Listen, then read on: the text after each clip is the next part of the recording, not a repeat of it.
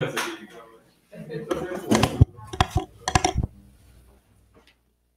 before we start, I just wanted to make a very special thank you to Fernanda Pita. This has also been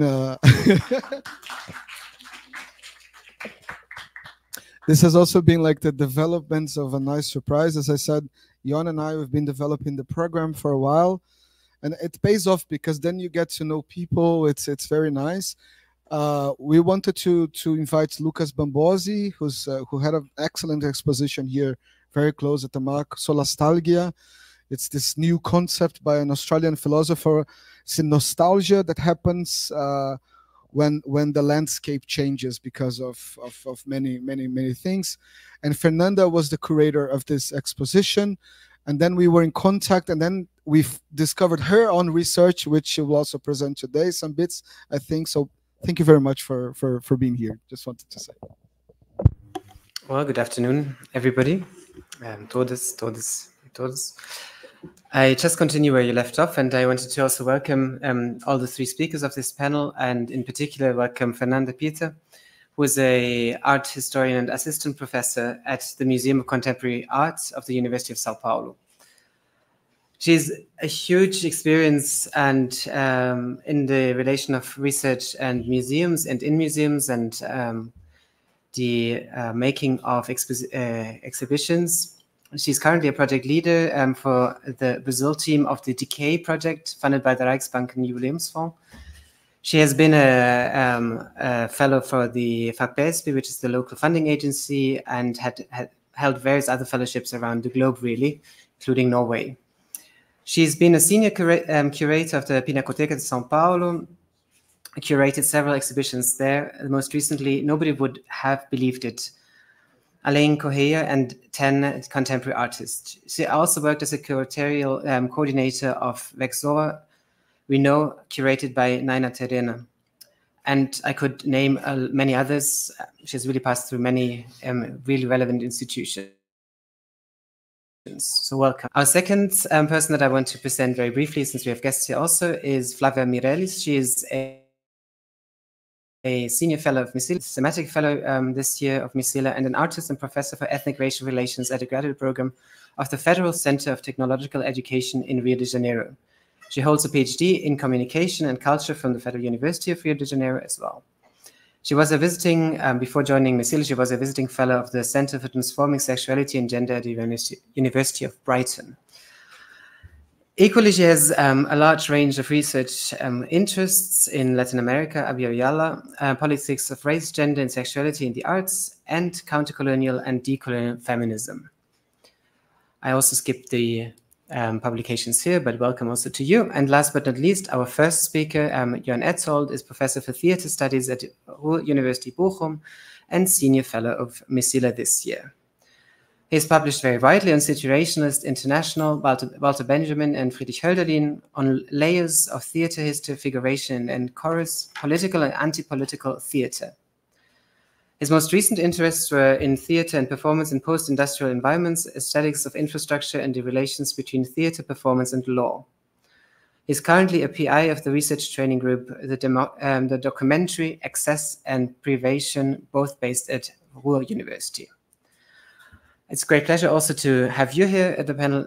The three presenters will speak one after the other, each for 20 to 25 minutes on the topics that are named in the program, and I hand the word over to you. And Jörn, before I do that though, one last remark. Astrid Ulloa was in the program also. Unfortunately, for health reasons, she can't join us, neither in present nor online, and we wish her, well, that she gets better soon. So okay, that explains why we're shorter, and so we try to end at 4:30 anyways. Okay, thank you for the introduction. Thank everybody for the nice words. Thanks, Michel Müntefering, for being here, and of course, thank you, Thomas, because I have to say we are like conceiving this together, but he did most of the work. It's just like that. He was writing all the emails, and so this it's been a great pleasure.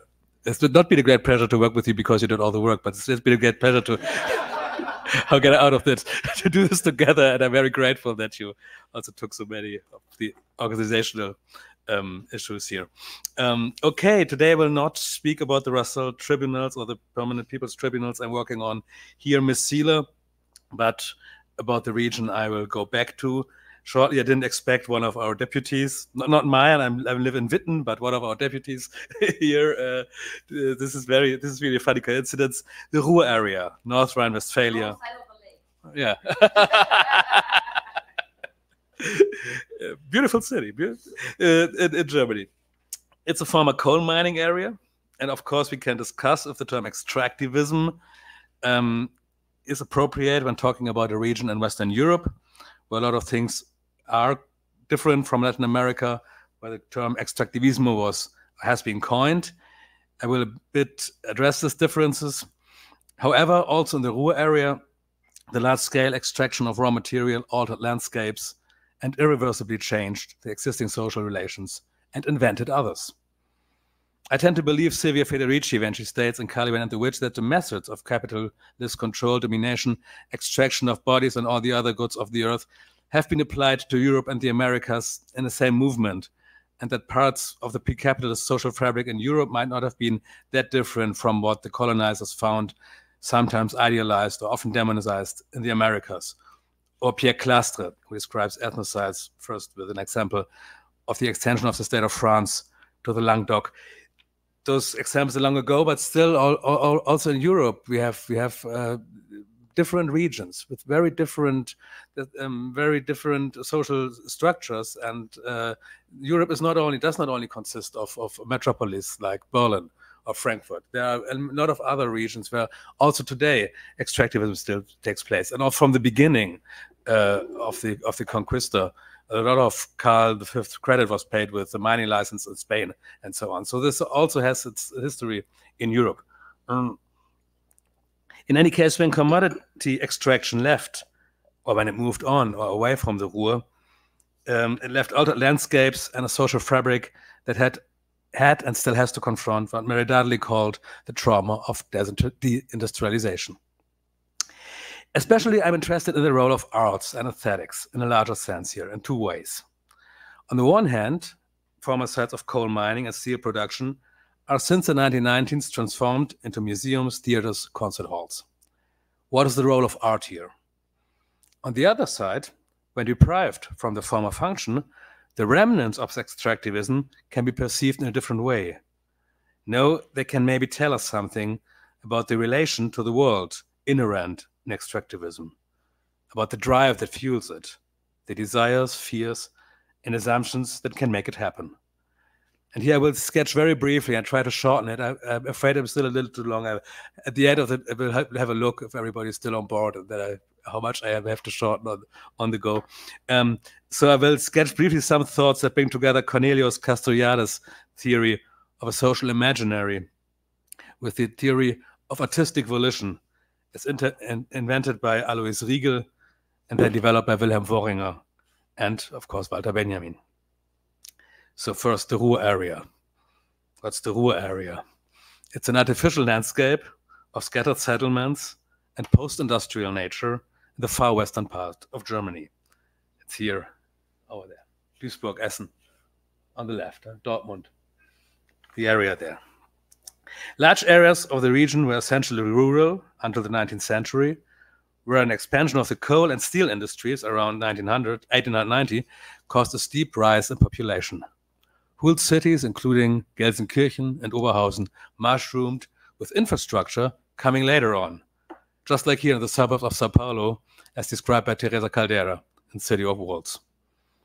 Large numbers of workers in the region's mines and pits came from what was then Polish part of Prussia, and they were German citizens, so they were also quite well paid, but also suffered discrimination as a result, but still form the social tissue of the Ruhr area. The descendants, a lot of people there have Polish names.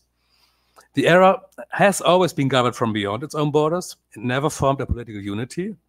Its name, Ruhr area, Ruhr region, Ruhrgebiet in German, is therefore more or less unofficial and used by several institutions more or less close to the now picturesque, here's the Ruhr area again, now the picturesque river, that's the Ruhr, for which it was named. Beautiful, huh? The river forms the region's southern border where the mining began, and it was there that the coal could be found on the surface and most easily accessed. The lode becomes deeper as one progresses north, a factor that drew the mining industry northward over time. However, that river then traverses the huge mines and pits in the north is not the Ruhr, but the Emscher. So we can also speak of the Emscher region, and this is how it looks like now. Just some photos. I mean, I had to take photos I had on my computer while I was here. This is, I think this is Herne. I think this is, it is Herne. Anyway. So the two rivers play different roles. The Ruhr has always served the region's need for fresh water, more or less well, considering no living being could be found in it around the turn of the 20th century. A huge infrastructure of barrier lakes in the hinterland was built to ensure water supply. The Emscher, by contrast, has been the region's gutter. Unstable soil and ground instability from the mines made underground pipelines impractical, so sewage was pumped directly into the river. This is the Emscher today, crossed by a canal after the naturalization, as you say in German. As yet, as early as 1958, coal tips in the Ruhr area began to fill up due to a lack of demand, an early sign of the impending coal crisis. The year 1963 saw 13 pits closed and 10,000 miners dismissed. The new sources of energy were oil and nuclear power. The Ruhr region of the 19th century was a society in which men did dangerous work in groups and had to look after one another simply to survive. They also did so with the help of animals. Canary birds fainted before them and warned them of deadly carbon monoxide. Coal miners were trained and well organized, and they had the power to switch off the energy supply that emerging modern societies depended upon. As Timothy Mitchell argues, the threat of energy shutdown gave workers the leverage to fight for their rights, and in a larger sense, enabled mass democracy in the first place. It's a book, Carbon Democracy, which is in places where workers had the power to switch off energy. The work of the miners, for example, was also partly fueled by sugar from Brazil, and here it was much more difficult to turn off the switch from one moment to another. In the meantime, women usually stayed at home, took care of the children and the elderly, grew vegetables, and raised goats in their garden, while the remainder of the time was spent looking out of the window. The European coal and steel community, precursor of what now is the European Union, was founded after the Second World War to prevent other wars to come, but also, according to Mitchell, to create a greater coal market and reduce national coal unions' ability to strike. The market is European, and so the national unions have less power. The so-called Marshall Plan, officially the European Recovery Program, enabled the rise of an oil-based economy.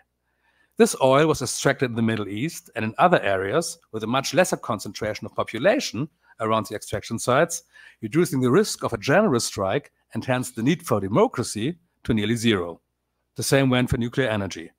Hence, according to Mitchell, the name of the game was no longer democracy, but economy. New lifestyles aimed at consuming as much oil as possible had to be invented. Demand for cars, motorcycles, youth culture, cosmetics, rock music, tourism, new gender roles. Here's the exhibition a friend of mine or colleague of mine made on oil and on Wolfsburg, beauty and horror of the age of petrol, photo by William Eggleston. Yeah, you see the airplanes, and the drink has also some looks like oil. New infrastructures had to be built, highways to outer suburbs, the lifestyle that the French call métro boulot dodo. You live outside in the suburbs, you come to work. Nobody cared about global warming, and energy never seemed in short supply. It was only in 1972 that the Club of Rome issued the famous Limit to Growth, the report on the danger of exponential economic and population growth with a finite supply of resources.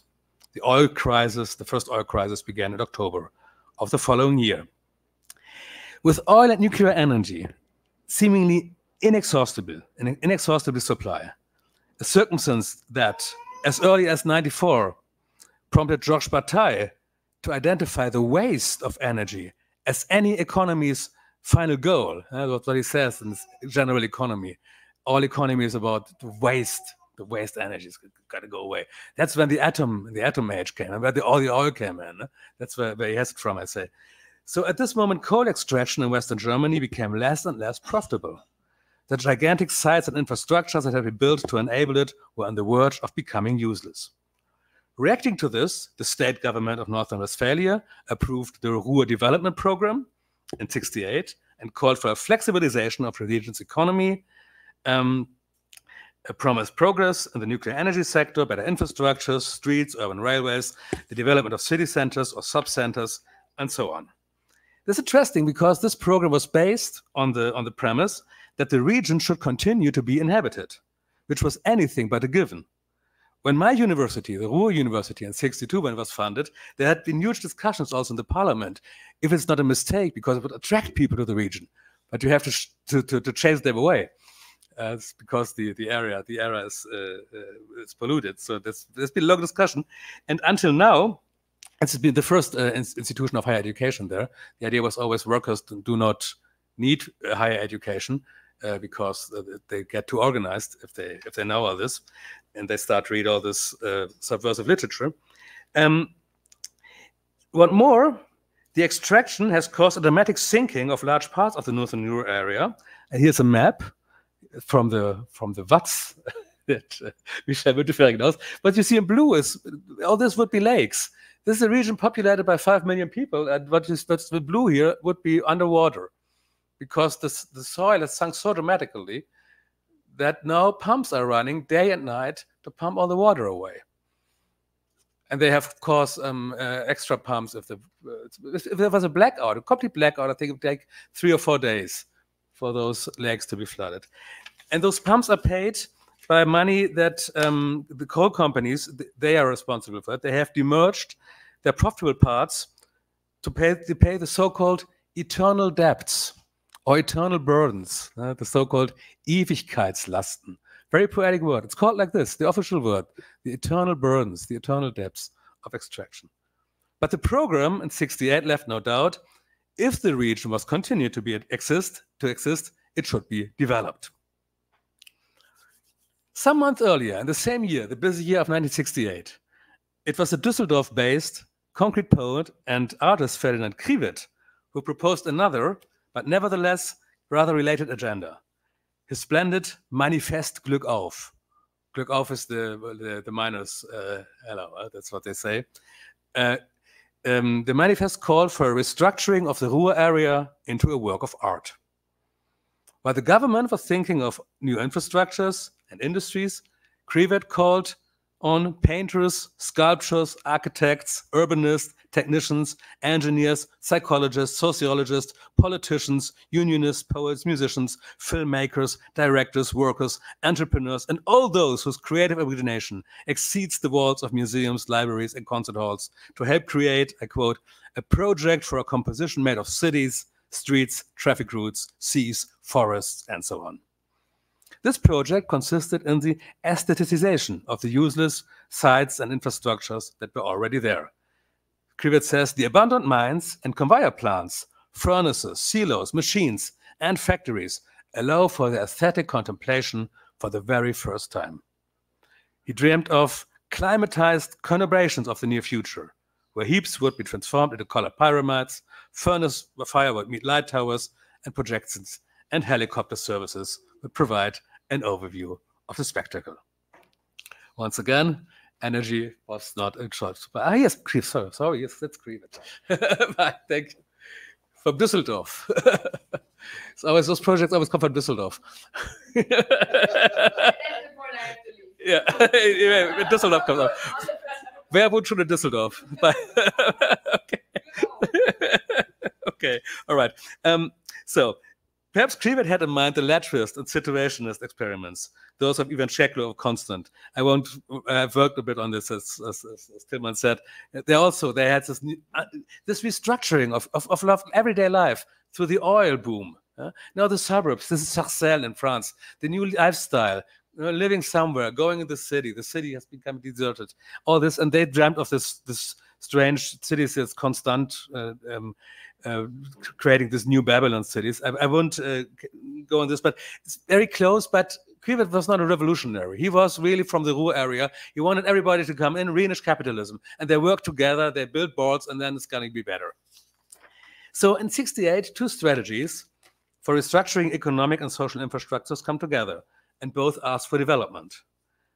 The state government touted a program whereby new infrastructures would be built, the economy would be transformed, new jobs would be created, and Krivet underscores the role art would play in the process of transformation. Art would help the post-Fordist society develop.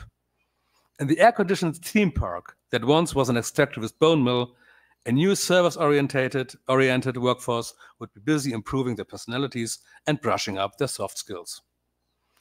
In an article, I've contrasted this idea of development with the idea of maintenance, because every time one talks about development, the question who does the maintenance afterwards, and it's a very important issue for the artist, wonderful artist Mecila Manyukelis. But I have to switch this because I will speak a bit about the aesthetics again. That's her work, Touch Sanitation, where she shook the hands of every sanitary worker in New York. Everybody who's interested can ask me. It's published in this book. I have to skip this and go to the next chapter, because what's interesting, innovation into non-innovative milieus, that Krivet's call for a restructuration of the Ruhr into a work of art became some kind of reality 20 years later, at least partly in the International Building Exhibition, IBR Emscher Park, headed by visionary urbanist Karl Ganser under the State Minister of Housing and Urban Development, Christoph Zöpel. Held between '89 and '99, its scope included the ecological restoration of the Emscher system, the construction of a sewage canal beneath the river, we've seen it before, and the pumping station, like it took 30 years to pump all this water away. It's opened now 2 years ago, planned in '89. And of course, this restoration of the river was completely artificial. The river would go anywhere, never find its own bed. It's like they're remodeling it. It's artificial reconstruction of what the riverbed was, according to sources. But even more visible was the restaging and revitalization of industrial ruins. The first part of a landscape park created in the former ironworks of Duisburg Nord opened in 1949 and has been extremely popular ever since. So families go there, have picnic, and hang around. Before that, it served as a setting for Christoph Schlingensief's German Chainsaw Massacre. You know the film? From 1990, where East Germans coming to explore the West after the fall of the war are slaughtered and transformed into sausage in the Motel Deutsches Haus, which is been shot here on scene in Duisburg. As a direct result of the IBA Emscher Park, the area celebrated the first Ruhr Triennale Festival, an art and music festival held in 3-year cycles, in 2002. Artistic director Gérard Mautier, innovator in the field of opera musical theater, commissioned creations for the gigantic machine halls and flower plants. The Hallmark project saved the Zeche Zollverein colliery, this one, an industrial complex in Essen that once was the largest in the world, from demolition. Zöpel tells him, tells in an interview, he had a phone call on Christmas and he didn't know what to do. And then he decided, alone with his family on the Christmas, he decided, no, it has to be transformed in a museum. It was Rem Koolhaas who made all these plans. I skipped this a bit, but this is now, there's a choreographic center, there are design places, there are museums. There's the Ruhr Museum with this very famous staircase. And what you do not see at the first moment when you go there is that where the staircase ends, that's former ground level. That's pre-industrial ground level. It's what you also do not see. There are the landmarks, huge art installations in the heaps, on the dumps.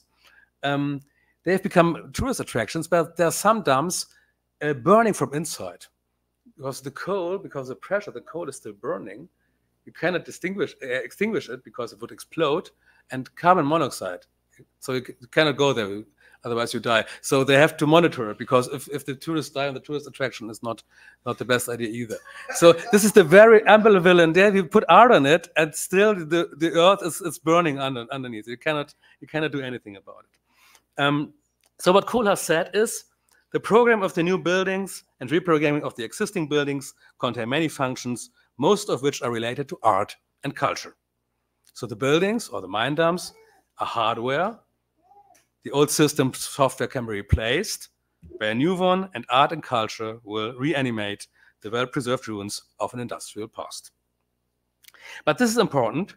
This reprogramming was also aimed at social relations, subjectivities, and people as infrastructure, to quote Abdul Malik Simone. In one of the urban sociologists involved in the IBM Park, Heise-Rose Kilper, quotes two other people called Häusermann and Siebel and says, well, the task of all this is how to bring innovation into non-innovative milieus. So how can we change, like this old non-innovative working class people, into innovative subjects, no longer hampered by a strict regime of scheduled work shifts and strongly gendered labor, and without both the severe working conditions and the solidarity and comradeship that the mines, factories, and industrial residential centers demanded and afforded. Every one of the region's inhabitants was now expected to look after themselves. They were to be transformed into what Michel Foucault, in his analysis of German, Austrian post-war neoliberalism, called the subject of interest. Some books on it, Boltanski, Czech-Quello, of course, Rihanna Kunst, Art at Work, John McKenzie, Performer Else, a little book I've written with some friends, Artworks, Aesthetics of Post-Freudism. So just as Krivet anticipated, the aestheticization of no-users infrastructures would soon play an important role in bringing innovation into non-innovative milieus. The illuminated carbon wire plants and furnaces were meant to instill pride and a sense of identification with the region and promote a feeling of togetherness. Sites of extraction were transformed into civic cathedrals, in which Ruhr director Willy Decker promised to explore in the 2009 edition the tension between art and creativity and the primal moment of religiousness. But this religion would need to dwell in the hearts of otherwise entrepreneurial subjects. Dance performances and cultural events were organized to help new subjects develop their emotional and collaborative skills and find out more about their interests.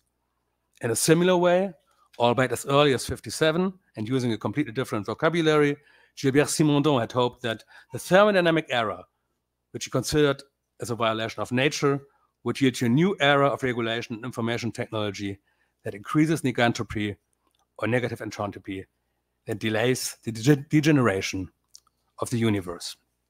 So I got a sign that is much longer than I rehearsed. It was really so long until now.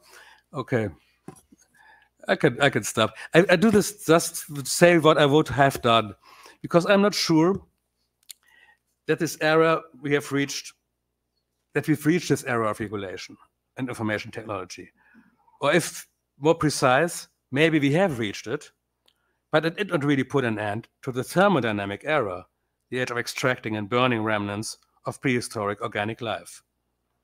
Extraction moves thus moved on or continued to take place in other places.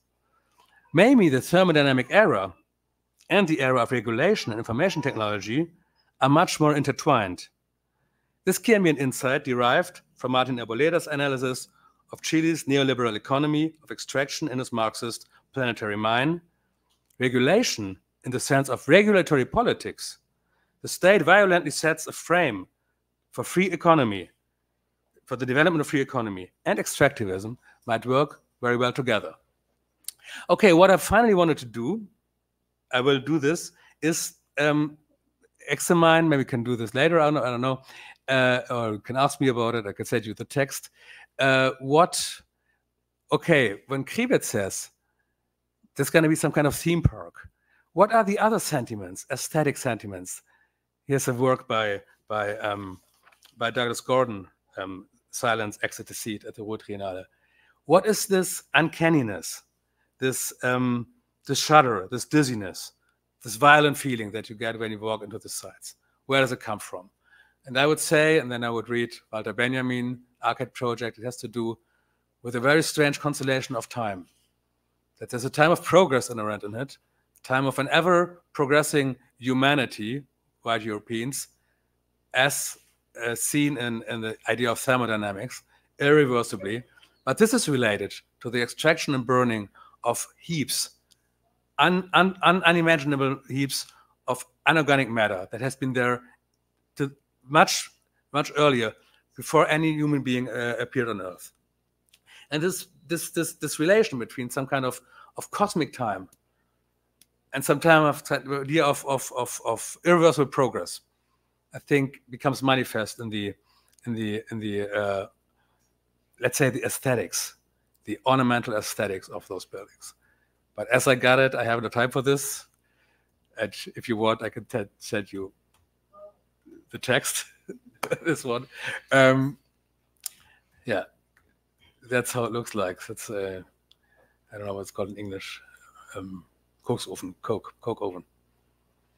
Okay, so let's stop here. That's lithium. That's from another earlier version, yeah. Thank you.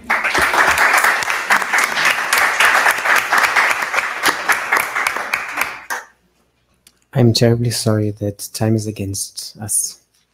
I pass the word on to Flavia. Yeah? Yeah.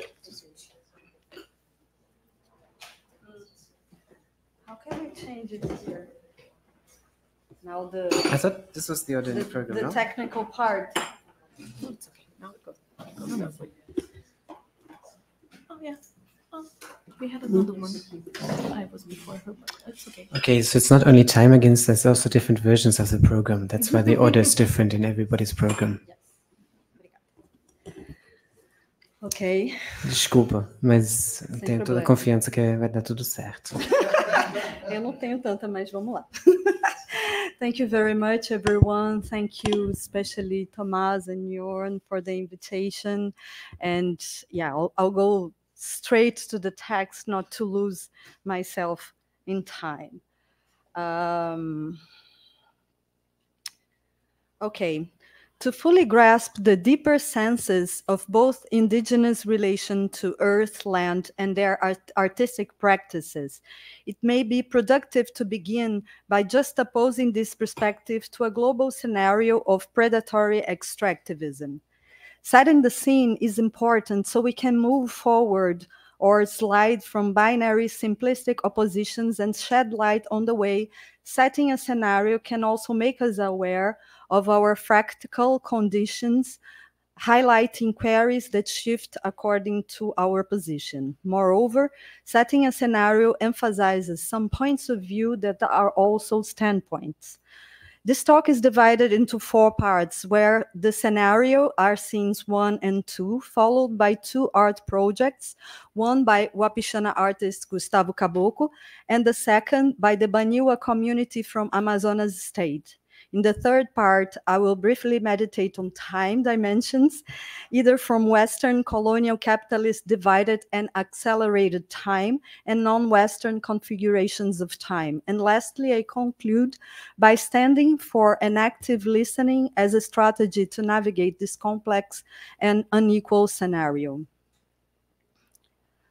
So scene 1. To begin with, I call predatory extractivism activities that are related to maintaining the plantation system in its neoliberal phase, which can be described as an intensification and acceleration of extractivism, responding to financial demands, monoculture, dispossession of both lands and communities, processes of commodification, and racial capitalism, as depicted by authors such as Denise Ferreira da Silva and Achille Mbembe. It differs them from small-scale extractivism, and it refers to a globally connected world where former colonial territories have renewed their places as site of explorations of so-called natural resources and land and people dispossession. I'm talking about then financed markets eating the earth, as Davi Kopenawa puts it, referring to white people's Western rationality as a hegemony on earth.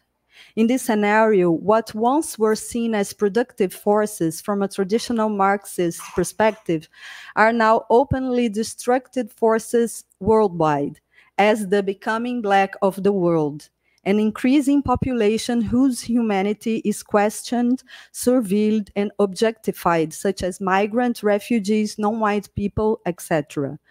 Mbembe analyzes blackness as a contemporary paradigm in a neoliberal, globalized financial capital and in a context of rising digital technologies and new forms of extraction, such as data mining.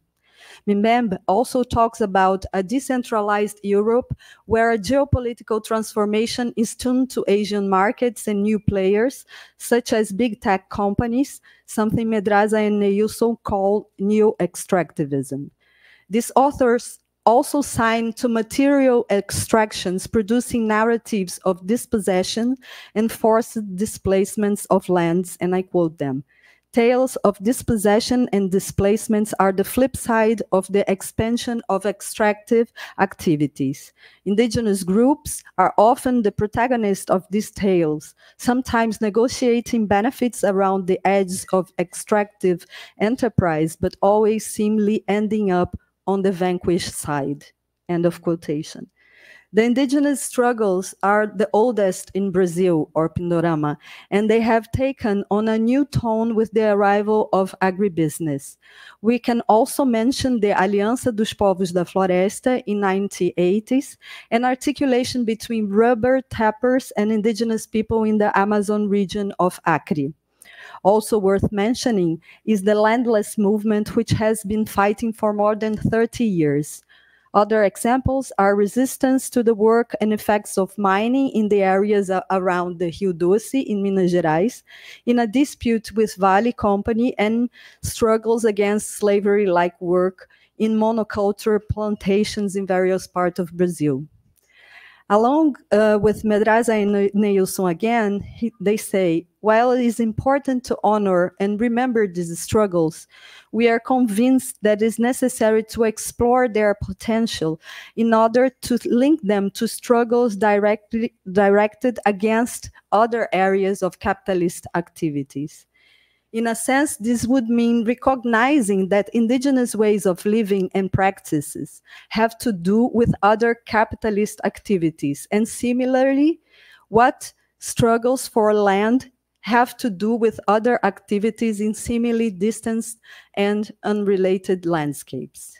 Thinking about extractivism in an expanded sense, these authors also highlight how it encompasses not only physical activity, but also the logistics associated with its financing, transporting, storage, and consumption, in a sense that encompasses the fields of logistics and finance.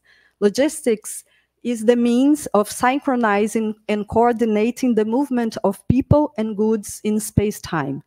Looking at logistics makes material connections between seemingly disparate logics, such as mineral extraction, and the realm of finance. These authors also explore how capital is so dependent on its outsides that it's prepared to make considerable investments, for instance, in prospecting and research to ensure the constant reproduction of these outsides. It should be emphasized that these forecasts work with complex statistics and probabilities, so the imagined futures is framed by capitalist interests. To understand the intensification and expansion of extractivist industries in contemporary capitalism, particularly agribusiness and mining, we need an approach that is attentive to new sources of extractions that are emerging in activities such as data mining and biocapitalism. According again to these authors, and I quote, "It is not only when operations of capital plunder the materiality of the earth and biosphere, but also when they encounter and draw upon forms and practice of human cooperation and sociality that we can say that extraction is at stake." In the sense of human sociability, we can think of digital interaction as a potential site of extractivism in this extended sense. An example of this is data mining. Although it seems irrelevant to users when they click on terms of uses of websites and searches, digital behavior is tracked and recorded, producing big data. It is the logic of profiling based on algorithm calculations by tracking human activity in digital environments, preparing the ground for subjective extraction, creating the potential to anticipate behavior, generate insights, and then create value. Data mining continues to open new frontiers for the expansion of property logics, blurring the boundaries between governance processes and capital valorization dynamics. Nilsson and Madrasa thus point to the digital terrain as the new frontier being explored in neoliberal capitalism, based on voluntarily servile sociability with extractivism. And according to David Faustino, we can also speak of digital colonialism. I won't draw upon it, but let's just keep this in mind, as new frontier of predatory extractivism through technology and the persistent effect of colonization. Also current in this first scene is the death as a driving, destructive force of capitalism, where the politics and economy of death are the norms. Racism and xenophobia are then one of the major regulations categories of distribution of death in articulation with the juridical political structure of the plantation. Quoting Davidson Faustino, a sociologist from Unifesp, we see the antagonism between high-tech and high-precision war and the uses of nomadic tactics with raids against the enemy, which usually are populations not organized as militias that live, die in worlds of death of the 21st century, circuits of mineral and essential materials to extraction to feed military and technological revolution. In sum, I'm talking about the entangled history and practice of coloniality, and in some territories, still direct colonialism, predatory extractivism, and whiteness. Scene 2. I evoke now a second scene juxtaposed and directly in dispute with the first one, that contrasts the colonial concept of nature and understands the co-implications of both body and territory in its profound relationship to maintaining the cycle of all lives. The concept of body territory, which comes from indigenous and Afro-diasporic movements, will problematize what has been divided as culture/nature and, more importantly, can teach us how to navigate the death worlds of the first scene. As a desertion of the nature-culture divide, the body territory is expressed in non-subordinative validation between beings and their interactions. It embraces multiple cosmologies outside of the monotheist paradigm, which is, in the end, in tune with capitalism, in all its mono-expressions, monotheism, monoculture, monolanguage of nation-states, unidirectional arrow of Western time, monochromatic and stable identity imposition. Conjointly, the concept of body territory also problematized the commodification processes through recognizing full agency and knowledge production from non-humans in our web of interactions and considering spiritual interactions in this equation. It also means the articulation of anti-racist and decolonial struggles with the protection of the environment, which is not so evident both in racial and ecological discourses that frequently prioritize one of the terms at the expense of the other. Indigenous curator Sandra Benitez clarified that territory does not refer to the capitalist sense of property, nor is limited to geography. She speaks of territory as the surroundings, that is, the land, the air, rivers, animals, plants, and the invisible beings that make Guarani, Guatá, path possible. Earth is not only the land as soil, but all the surroundings, the plants, rivers, the mineral worlds, and the spirits that sustain biodiversity. In sum, the entangled living aspects of beings, of all beings. Moreover, their interaction exceeds the Western understanding of contact and interaction. The work of Vandana Shiva emphasizes how Western reasoning relates to the world most from three kinds of contacts: by imposition, by friction contact, and by force contact. From this body-territory perspective, the primary need for territory also has to do with the possibility of positioning oneself in the world in dialogue with biodiversity. To have a territory is therefore to have the possibility of positioning oneself, of belonging to a surroundings or environment. It has then multiple senses, occupying space, having an environment, and positioning oneself in the world.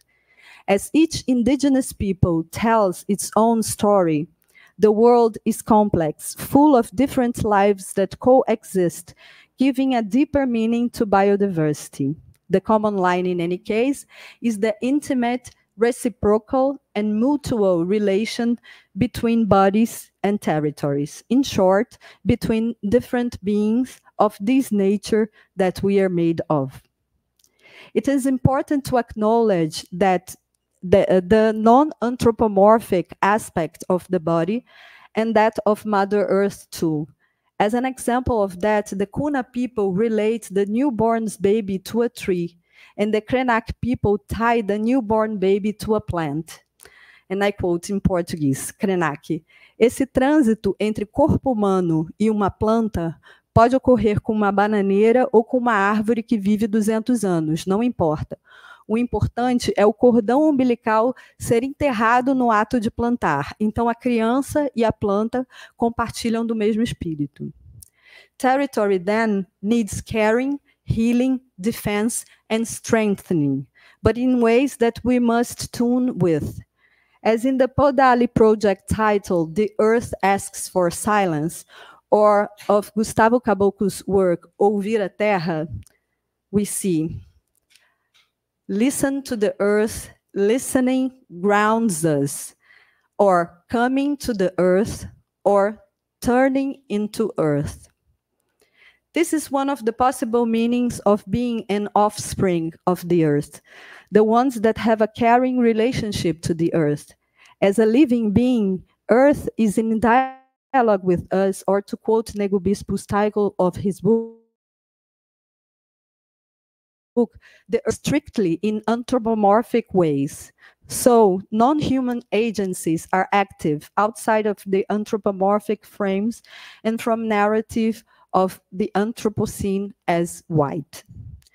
Quoting Ailton Krenak talking about Quilombola writer Nego Bispo's idea of confluências, ao contrário do que estão fazendo, confluências invoca um contexto de mundos diversos que podem se afetar. In his critique, Nego Bispo coined the term confluence, which also distinguished itself from convergence and divergence, common political terms associated in a binary form. Scene 1 and 2 should not be positioned in binary terms, but juxtaposed. From Indigenous and Quilombola's perspective, the struggle is that of finding confluences to find livable context and healing death worlds. Extending the territory struggle to the arts context, Indigenous art practice highlight these drives to strengthen bonds to the earth through several forms. These practices are not free from predatory extractivism within the art world and from academic contexts, but I will focus on their resistance and continuous bringing up of confluences, articulating the body territory in their means. Gustavo Caboclo is a Wapixama artist from Curitiba and Roraima, and his work connects these territories through his own familial stories, from historical narratives of expropriation of indigenous Wapixama people, and through materiality such as cotton threads, drawings, paintings, animation videos, narratives, and writing books. His works claim the right of collective Wapixana memorialization and reframing of indigenous narrative in art history and in art museums. His 2022 exhibition called Ouvir a Terra, curated by himself at Milan Gallery, São Paulo, addresses through paintings, videos, and installations time and space dimensions of dislocation and migration of indigenous people, tying them to the need of listening to the earth. On the gallery wall, we read, Quando a terra firme adoece, é tempo de fuga ou escuta dessa terra? Tempo de plantar? Depressões e surtos flutuam. É que a terra, mas ela insiste em falar com o mundo com orelhas sustos e todos os seres. Mais ainda, dia desses, ouvimos um eco em meio a tantas vozes. É que nessa conflagração, a terra segue seu fluxo milenar de ser. The second art practice that articulates listening to the earth from the perspective of body territory is the Podali project, created in 2021 by the Baniwa community, led by Cacique Luiz Laureano Baniwa of Itacoatiara Mirim in the state of Amazonas, and invited non-indigenous artists such as myself. Dealing with the direct conflicts of the invasion of their lands, the construction of the airports near the territory, and the loud sound of the thermoelectric plant Jaraqui, The Earth Asks for Silence was a graffiti inscription on the wall near the thermoelectric plant, a series of digital letters addressed to the federal political government of Brazil under Bolsonaro administration, also cataloged on the Instagram page, and graffiti workshops with the Baniwa community with drawings on a tree bark called Torori for an exhibition called Missivas Awakada Hi Pai Itata Imakoitaketi. My Baniwa is not good. And the Knowledge House, in the Knowledge House. Podali means exchange and is also a name of an important Baniwa ritual. This project was denouncing invasions of the Baniwa territory through different media. Together with the drawings and other actions, there was sound and video contribution from non-indigenous artists, and my contribution was a written dialogue called Escuta. Then you can see on Instagram. I'll skip that part.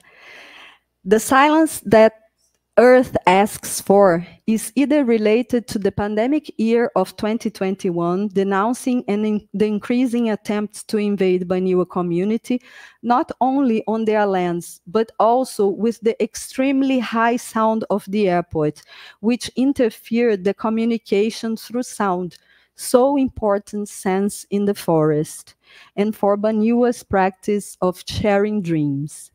The thermoelectric plant blocked their access to the river and substituted for showers installed in the community. Podali was then a site to communicate with non-indigenous people about the current and past violation, and also a way to demarcate Baniwa's presence and perspective in the art world. I would like now to say a few words about time before concluding. How does predatory extractivism act on time? By imposing a commodity circulation time and a time that responds to finance. This imposition of Western capitalist time, Chronos, and its greedy impact on valorizing the capitalist value, despises and subordinates longer time cycles, such as river time that trespasses different territories. By the way, that's how Amazon company, not the river, profits, with the capacity of logistics to enter the commodity time of valorizations, as expressed in commodities just in time. Broadening this narrow concept of time, interactions between humans and non-humans are driven otherwise by indigenous people, dealing with the circularity of time and the strengthening of the cycle of all lives as important parameters of sharing and living in this world. Talking about death in his text, Cartographies After the End, Krenak states, não vamos deixar de morrer ou qualquer coisa do gênero. Vamos antes nos transfigurar. Afinal, a metamorfose é o nosso ambiente, assim como das folhas, das ramas e de tudo o que existe. Or, as Caboclo puts it, a performance do tempo, este que quando não é linear e não temos controle algum, se apresenta para mim, para nós, enquanto ciclos de fio, fuso, fiar, plantar, rezar, semear, tecer, tramar, bordar. Não estamos sozinhos. Por ora, seguimos fiando esse fio forte e atravessando o tempo até completarmos mais uma volta nesses ciclos de retorno à Terra. Cápsulas do tempo, sementes do bem-viver.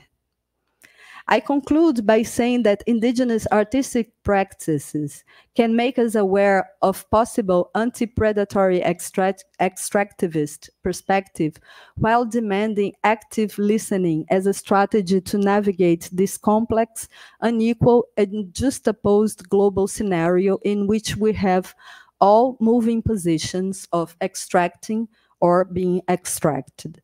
By understanding body territory as a paradigm to which to relate and the interconnectedness of human non-human interactions, perhaps we can open ourselves to deeply understand non-white perspectives and proposals of a shared future for us all. As Caboclo says, and I quote, "The earth in each second tries to communicate with our presence, not as an idea of separating as humans do, separating nature and humans, but in the sense of us being one thing.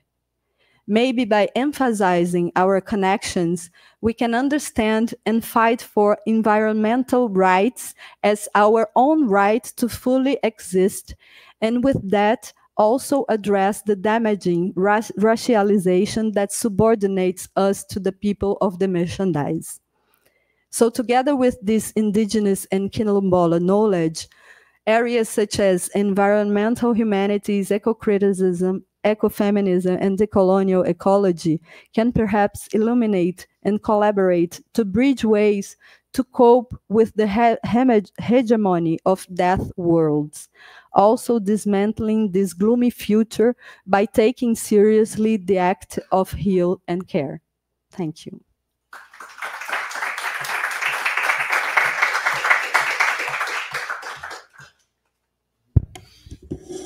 Muito obrigado, Flavia. Thank you so much for this presentation. Just on time. And I hand over the word to our guest, Fernanda Peter, who will present to us on her current work, and I'm trying to find the title while she's setting up. Extractivist practices within and outside of the museum.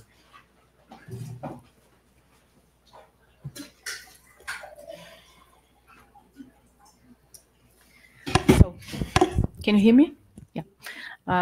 Thank you so much. Thank you, Thomas. Thank you, Jörn, and thank you all for being here and enduring until this time. I hope my talk will keep you awake and we can discuss further on different topics that combine in our three presentations. I was invited to present a work by Brazilian artist Lucas Bambosi, which was, as Thomas already said, presented at the MAC-USP, the Museum of Contemporary Art of the University of São Paulo, in this first semester here in 2023, which I had the pleasure to accompany and curate. And I also propose to show you and speak about two other projects that I am involved. One is a work by the artist Denilson Baniwa, which was presented in an exhibition I curated during the pandemic at the Pinacoteca, a video work called Copenoye, and I will show you. And the third one is a project that is currently being presented at Casa do Povo as a partnership between Casa do Povo and MAC-USP, and that has something that we are calling an experiment on flight. That is a series of visits by the Tupinambá Cape made by the community of the Serra do Padeiro and through the hands of Glicéria Tupinambá. So I'll start reading so I keep track of time. And first, I will talk a little bit about this project by Lucas Bombosi. Then I'll show you the Nilsson's video. And in my last part of the talk, I will present you the Cape in Movement project. Well, Solostalgia is a proposal by Lucas Bombosi, a researcher, filmmaker, and visual artist who has been exploring a characteristic of contemporary times in his recent works. Solostalgia, a term coined by philosopher Glenn Albert in 2005, the feeling of loss in the face of radical landscape transformations.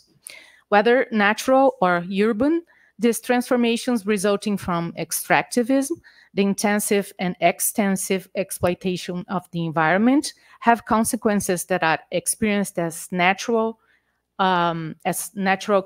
catastrophes, but are actually anthropogenic, created by humans. As a visual artist, Lucas Bombosi imagines this feeling, investigating its causes based on his experience with the landscape of Minas Gerais, the state where he grew up. Projections, luminous panels, digital image banks, and other devices give shape to this investigation, which also reflects on how to visually present the triggers of solostalgia, questioning our experience of being affected by these images. Hence, the artist exploits various images technologies. The language of film in the central piece of the installation, which is this one, Solostalgia, highlights eroded landscapes and mountains. The monumentality of the images creates a bodily impact and leads us, oscillating between fascination and terror, to enter the scenario of tragedies caused by mining in the region of Minas Gerais, which annihilate ways of life in the name of an archaic notion of progress. Paisagens rasgadas, I forgot to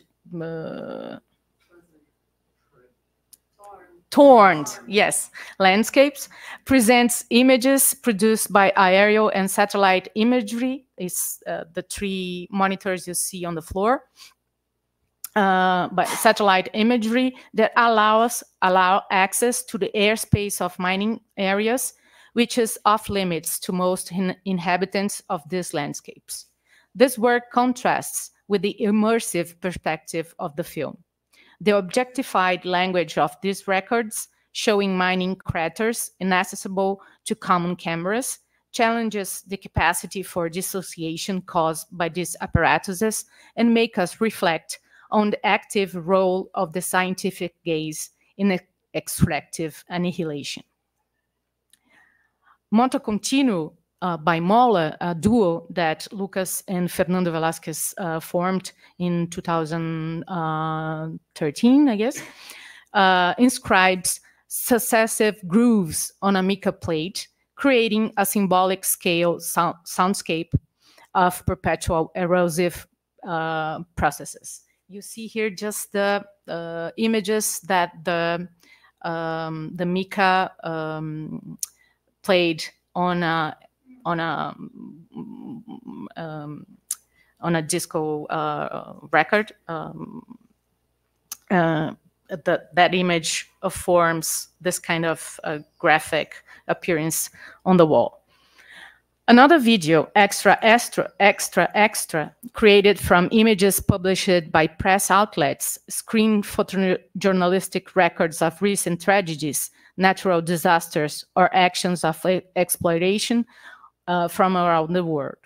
The work inserts the situation on a global scale and questions the repetitive perception produced by the circulation of these images. Impromptu, the ones that you see here on the right side of the picture, the image is reduced to a semantic description, directing what to see or imagine in the scenes as an inverse script. The installation is completed by the work of 3 invited thinkers who present in luzes text phrases that synthesize each of their ideas about solastalgia. New artist contributions in dialogue with the exhibition were added to the installation through the Instagram page of the project. Solastalgia is partially derived from the feature film Lavra, which Lucas directed in 2021, and who has the contribution, which has the contribution of screenplay Cristianitasis and production by André Halak and Eder Santos. In his statement for this exhibition, Bambausi affirms that the maintenance of continuous extractivism is an anachronistic remnant of various forms of colonization that have taken hold of the world. In the current scenario, there is no clean solution for sustainable and minimally clean energy. A model of catastrophe has been established, crossing immaterial spheres and reaching the raw physicality of the planet's landscapes. This situation is particularly blatant in the area surrounding Belo Horizonte, where mining is everywhere. Mapping and digital cartographies made visible what is hidden from the naked eye by barriers of eucalyptus trees. The documentation often taking place challenging the airspace control by mining companies. He filmed together with other people this mining areas which the airspace is controlled by the miners. If in the past what inside the earth was usurped, now companies take control of the air and their damage become widely known through image. The catastrophes of Mariana in 2015 and Brumadinho in 2019 being extensive documented. So of course the images don't make justice to the installation, but this is part of what Lucas shown at the museum, and together with the exhibition there was a series of activities, talks, and workshops that were held in the museum, expanding the discussion around this specific effort to highlight this kind of aesthetics of extractivism by this feeling of solastalgia. And I think many issues raised on how to address that feeling and that aesthetics through mining different technologies and aesthetics that come from extractivist practices like mapping the territory, data processing information through images, and so on. The second project, this is another better photo of the mica rotation and the image that it forms. Yeah. The second project that I would like to address touches extractivism from indigenous perspective. It's a video by artist Denilson Baniwa from the Baniwa people, and it was presented in that exhibition that I mentioned. No one would have believed. An exhibition that I curated together with Lauren Dians, researcher from Belgium. We did that exhibition first in Belgium during the pandemic, and then at Pinacoteca just after that, when the museum began to open up and we could install the exhibition. We departed from a book by Alvin Correa, illustrated by Alvin Correa, the book which you may know, that was written by H.G. Wells, and his narrative of Martian invasion in Earth. And that book at the time presented us a challenge that would have to do with giving or trying to find an image that could represent what we were working on with the COVID pandemic. And we found many different points of contact between our current present and the book in its crazy fiction. And Danielson made this video that speaks about mining, gold mining in the Yanomami territories. And I think it also connects that event or that current situation with an explanation from indigenous epistemologies of the pandemic itself. I'll show you the video. It's 3 minutes. I guess we have time. Oh, sorry. I had to do something with the... Oh, tenho que desligar esse microfone aqui.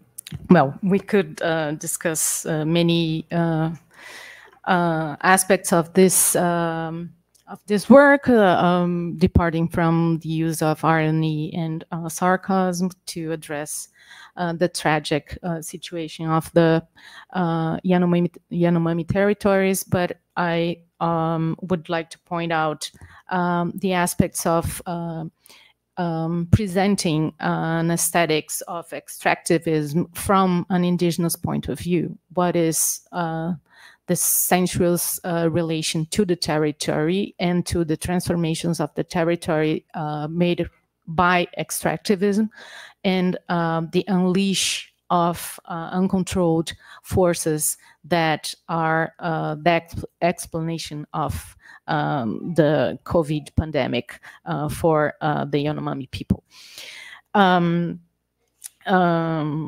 I leave you with the English translation that we made of that poem that Denilson says as a narrative of the film. And I think that text also addresses a second aspect of extractivism that I would like to address here now with you, which is cultural extractivism. Not only natural extractivism, but also cultural extractivism, as he speaks of the relationships of the art world with extractivism, not only addressing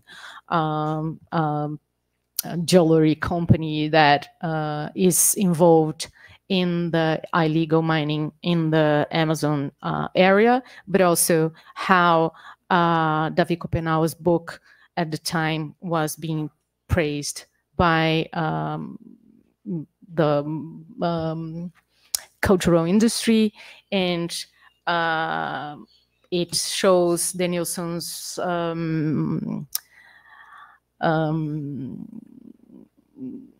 distance or criticism of how cultural institutions and the cultural world is relating to indigenous cultures and indigenous art.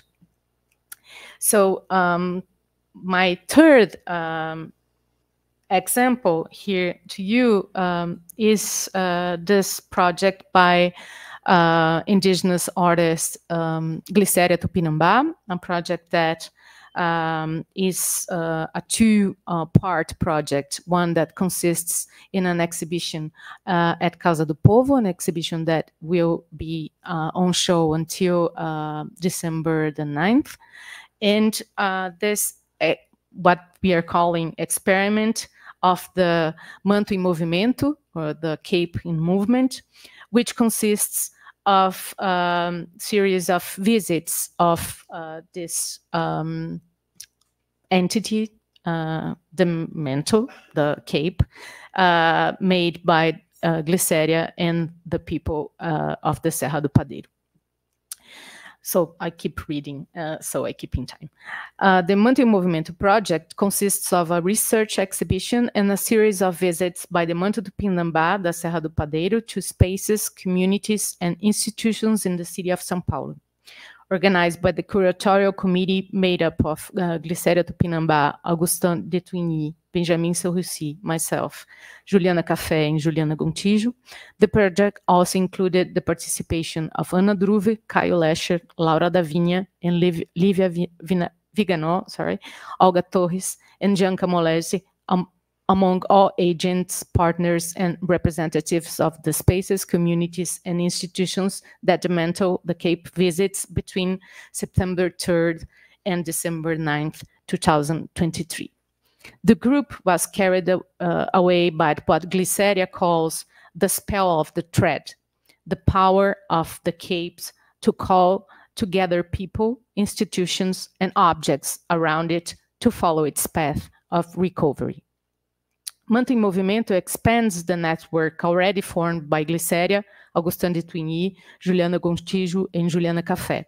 They came together in 2020 to create the exhibition A Sojaba Tupinambá, A Grande Volta Tupinambá, presented in Brasília, Porto Seguro, and the Serra do Padeiro village in Bahia. The spell of the thread weaves more effective alliances. I quote Krenak on this. And the group meets again at the invitation of Casa do Povo, an art space founded by the Jewish community in the Bom Retiro neighborhood in 1946, and MAC-USP, the Contemporary Art Museum of the University of São Paulo, with the aim of bringing the clothes to the city, expanding the network of alliances. Instead of keeping it locked up in a single physical space, reproducing a colonial gesture of appropriation, the collective proposal was to make it travel, to find people, institutions, and objects to continue weaving encounters. By aligning itself with the Tupinambá struggle and resistance, the project invites us to reflect on exhibition and museum methods and on the relationship between art, memory, and heritage from an indigenous perspective. The visiting experiment, which the curatorial committee called the flight of the cloth, or the flight of the cape, consists of weaving relationships. Based on an invitation issued by the committee, a formal letter was sent to an initial list of leaders, spaces, and institutions chosen after discussions with the committee, within the community. The criterion was affinity and emotional alliances. Glyceria set the only condition that the places where the mantle would be welcome and those where the mantle could feel good. A guest who visits their hosts and it's grateful for what they can offer them. A place to stay, food, a bed, a conversation. Based on this invitation, negotiations were established so that the mantle could be received in different places with a view to the care that the mantle requires to be received with dignity. The visit could last a day or week, depending on the possibilities of the host. The length of stay was always agreed, taking into account the availability of the space, the affinity with its programming, the desire and opportunity to visit the mantle, to establish alliances, to join struggles, to exchange experiences. The project provided transportation and insurance for the mantle, negotiating professional conditions for talks, lectures, and activities offered by Glyceria and the committee. It was also important to engage in dialogue so that institutions with more conditions or resources could collaborate with the viability of visits to self-managed spaces and organizations. Everyone contributed according to their abilities. This aspect was heavily negotiated throughout the project and allowed Glyceria to observe many dynamics in the arts and in museums in particular. Lots of generosity coming from different disadvantaged backgrounds were part of what we observed with this experiment. And the mantle, the cape, went to meet those who heard its call. During the months of September to December, the mantle visited villages, museums, occupations, leaving from and returning to Casa do Povo. Some of these visits were accompanied by the members of the curatorial committee, creating spaces for exchange, conversation, public talks, and debates. The Manto em Movimento project is an offshoot of what Glyceria has been doing since the 2000. Her work stems from a simple and powerful gesture. While the return of the clothes from Europe was being negotiated, she asked herself the question, why couldn't the Tupinambá people who are still alive in Pindorama make a new cloth? And that's what she did with her village in Serra do Padeiro, with the elders, with the children, with bibliographical research, with expeditions to European collections, with allies, and with the support of dreams and the permission of the enchanted ones. And here you can see a little bit of her research in two big panels maps that you have at Casa do Povo, showing the threads and the paths that she performed and still performs to find the known 11 capes that are still in Europe. Glycera didn't start with the shape of the or the object, but with the gesture. She started to remember from the inside out, from the bird to the feather, from the knot to the mesh, what it means to make the cloth. Following what she calls the spell of the thread, she created, with the permission of the enchanted ones, 3 clothes. One that dresses Cacique Babau, another that is in the National Museum in Rio de Janeiro, and the third one that has landed at Casa do Povo and is visiting different institutions in São Paulo. The project had put into practice a curatorial experiment that aimed decolonizing thoughts. In the Mountain in Movement project, our methodology has been to provoke, above all, encounters between the mantle and its host sites. In these spaces, a zone of contact arises, as well as tensions. A challenge is launched for each space that is open to welcoming the mantle. For non-Indigenous institutions, the question arises: what is your contribution to the inclusion of Indigenous researchers and their processes in museums, institutions, and cultural spaces? What are their efforts to contribute to dialogues and the construction of dynamics and practices of memory and heritage that strengthen Indigenous peoples? Part of the project's challenge is to deal with the ways in which museums conceive their collections, their relationships with artists and creators, and their workers too, their collecting practices. We need to think about the relationships between institutions and those between institutions and people inside and outside them. We also did a lot of thinking within this project because museums and the people who work in them are very much marked by practices that reinforce the objectification of non-Western cultures. The museum is based on possession, competition, the contest for originality and novelty. The project stressed these characteristics and proposed working on the fabric of the cloth. It invited reflection. Fernanda, posso pedir que você termine? Conclua. Okay. So where I go?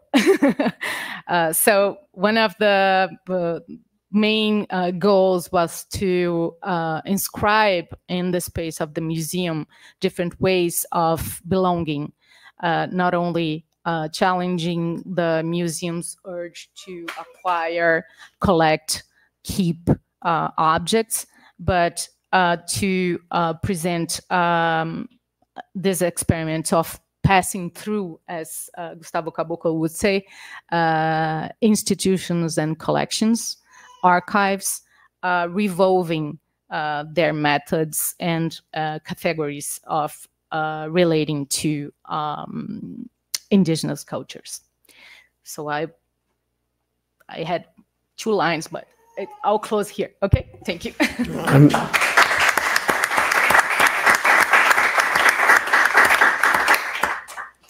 Sorry for interrupting you. It just didn't know where you would stop, so I thought I'd remind you. Okay. Well, thank you so much for these presentations. As we already have progressed in time, I had prepared a little bit of a longer comment, but I will only really raise a few points, trying to make some connections, and also to maybe just give the audience some time to formulate your own questions. I really wanted to thank the 3 presentations because I think you took off where the description of the workshop ended, basically because you took us a lot further than I think what was in the description. I think that's the best what can happen. That is just reminding us, if we think of how extractivism was characterized for this workshop and how it is generally debated, it's the material process of capitalist accumulation, right? And it appears already in 2 nuances in your presentations. One, on the one hand, as ways of understanding hegemonic ideology that is behind, as it is an ism, behind extraction as a practice, but also very much so as a criticism, which became very clear now in Fernanda's final statement on cultural extractivism, because I think the extractivism is being stretched, but it's stretched in order to make a statement, a political statement. Secondly, and that's what I want to focus on in my comments, is on the aesthetics, the aesthetical dimension of extractivism. And here it was said that it's both about the artistic representations in different media, but also the sensations and sensorial experiences or sensus cognition. On the one hand, also thinking of the work that was kicking us off by Jörn, art can at times mainly be perceived as a reframing of extractivism and the ruins of extractivism itself. So basically, as a technique, as a particular way of also framing extractivism itself. Here, maybe there is, this is a very limited or possibility of art, or one that is maybe mostly remains in the realm of critical reflection, but it can be go much further, as Jörn has shown himself, and also the other presentations have shown.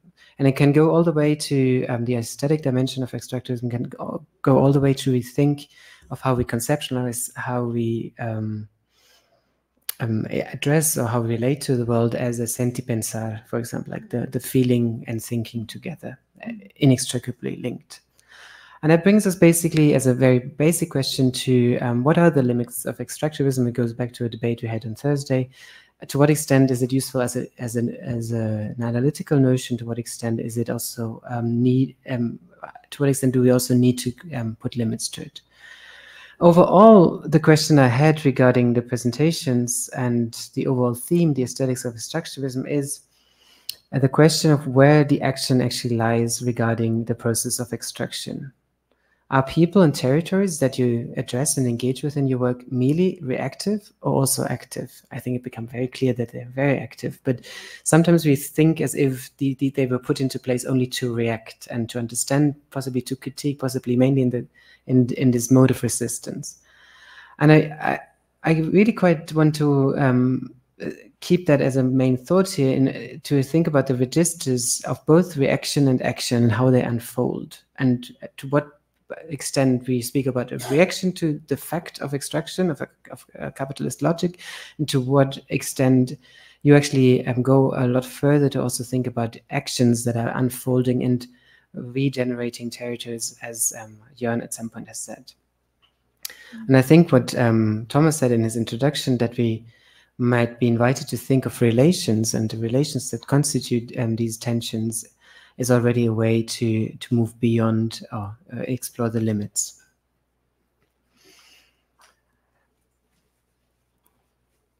I try to raise maybe 3 or 4 main points. So one is aesthetics of extractivism just a spillover effect of the hegemony of economic relations or capitalism, as it's become very clear? Clearly, we see that even in the work of Astrid Oyoya, who describes renewable energies in her own work, who wasn't present, but she really describes that despite that being all a greenwashed, she basically says that it's mainly a greenwashed form of extractivism. So that makes it very clear so that this logic is still around. Mm-hmm. How would all of that change, or how could we explore the limits more if you thought about the logic of relations, the logics of relationalities, of healings, if we thought about a vocabulary that thinks about fissures, but also the processes of suturing, where the damage remains seen, but something new emerges. So that is one. It is closely related to the question of how the aesthetical dimension deals with asymmetries that are very much at the basis of the extractivist logic. This is global asymmetries, but also ontological asymmetries. How does how do the two relate? How does aesthetics relate to asymmetries? How do asymmetries appear in the aesthetical dimension? To put it very crudely, how or to what extent are hierarchies present in a plurality of aesthetic practices? I think that becomes very crucial, because it's not that when we turn to the arts, that everything is all of a sudden amazing and beautiful and solved and healed. It's not. Clearly, that becomes clear in your own work. And how does also aesthetical practice is a potent register to address, critique, change the hierarchies that are in place. A third dimension that I want to briefly address is a debate we had about the aesthetics of extractivism and depletion or exhaustion. And here I thought it becomes very clear in some of the narratives that Jörn presented, but I think it may be worthwhile to think about the limits or this particular dimension, this particular characteristic of extractivism, the depleting aspect of the exhausting aspect, if you think of cultural extractivism, ontological extractivism, etc. Because I wanted to, we can see that when we change our conceptual keys, then we all of a sudden step out of that logic of a limited resource, and you get into a logic of the remaking, the regenerating, the cyclical aspects of it. So that's one. A fourth dimension that I thought was, that I'm particularly, maybe here I'm just selfish, that I wanted to raise is the question of aesthetics and territory or territoriality. While it is sort of an obvious statement, right, that extractivism has to do with the materiality of land, of territory. We already learned from Flavia's presentation that territory and territoriality is much more than the geographical reference or the material one. But still, I was wondering, is territory or territoriality a potent analytical dimension of your work, or is it mainly a descriptive one? Is it a corrective? Is it a focus? Because it is so much more present in indigenous and ontologies and epistemologies, or what does it do in your work for you? Because I think it's quite crucial, because it's an omnipresence in all of your work, but it's not always made specific what it is that it brings to the debate. And I think it would be really helpful, especially if we think about it in terms of the ontological dimension, in terms of the new materialist dimension of it, etc., and the artistic also dimension as a material practice.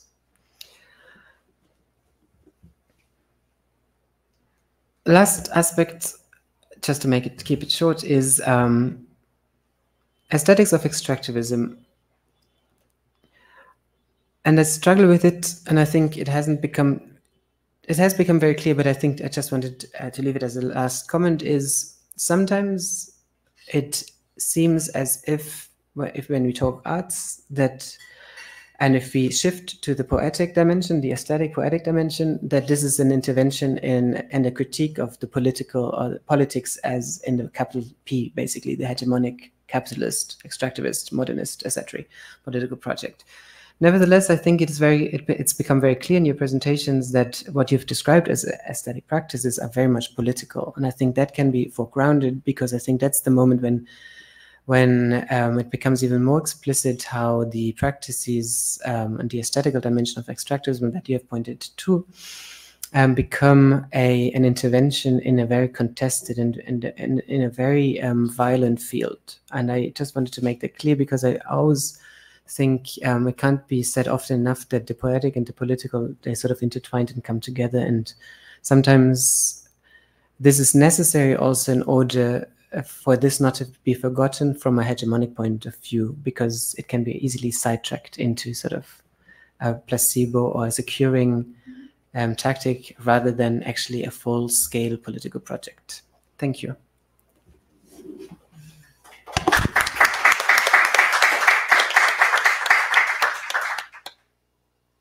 And now I'm chair, and I invite questions in really any language that you want to raise, and I can help with translations if necessary. Who has questions? And we have a good half hour, like 35 to 40 minutes for a debate, which was the organizers' wish to keep so much time in order to really engage in dialogues and critical engagements. I'll go very quickly then. Thank you. The shyness of the room. Thank you very much. I was really delighted with the panel, and I think Tillman did an excellent job of summoning and putting together some of the points. Flavia, No. Sorry. No, Flavio, no. Jörn, I would like to listen to you a bit more about this strange feeling that people feel going to this old dams, and you started talking about that, and then you didn't have time. I would really like to hear more about that, and also about this very strange idea. Macarena also works a bit on that, on these different temporalities, like the temporality of the coal and of the oil as something prehistorical, and how we burn this so fast. So I don't know if it's just metaphorical or if there's something more there. This clash of temporalities between the almost prehistorical temporality of this material and how we burn it so fast. I think there's something there, but I don't know what. Flavia, thank you very much. I really loved the thing about the silence, and I remember like there is a project where they're talking about submarine noise caused by mining and how this is affecting wildlife in the oceans. And then you think like even deep in the ocean there is this machinery working and disturbing everything. And then if we're talking about aesthetics of extractivism, then of course we're talking about senses and the five senses. And your presentation really took me to this to the side of listening and hearing, and what extractivism produces and how it was before. You also mentioned how in the forest sound is very important for communication, maybe even more than visuality. So it's also about survival and communication. So if you could develop this a bit, I'll be very glad.